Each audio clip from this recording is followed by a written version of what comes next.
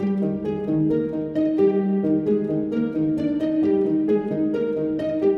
like to introduce myself first. I'm Brian Divilly, Managing Director of Divillys Ltd. I'll give you a brief history of where Divillys have come from and where we hope to go.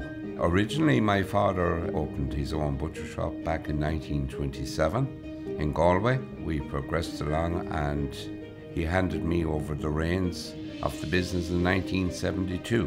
We traded in Shop Street in Galway, and we had a fine business there till disaster hit us with a bad fire in 1979. Our premises in Shop Street was burned to the ground and it took 2 years to rebuild.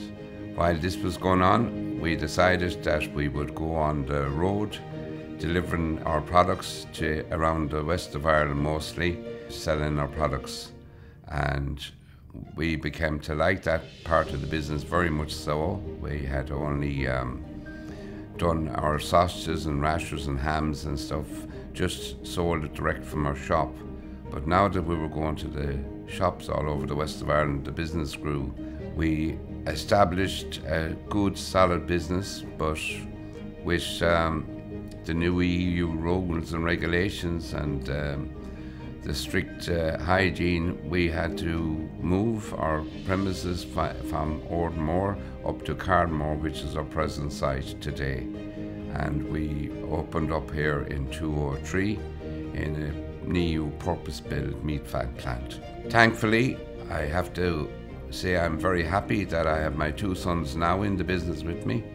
Peter is our production manager and Shane is in sales and in charge of all sales. I'm left behind the desk to keep an eye on the finances.